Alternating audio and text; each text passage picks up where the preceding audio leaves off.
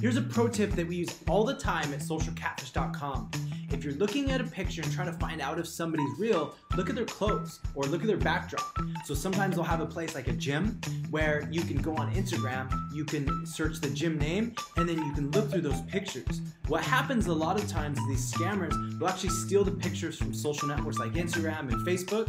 And so if you go and you look at those backdrops or like the name of the shirt or the brand, you can look it up, and sometimes you'll see people like influencers or people that go to the gym that post the pictures and will tag the places, and you can find out if that person is really the person that you're talking to. So there you go.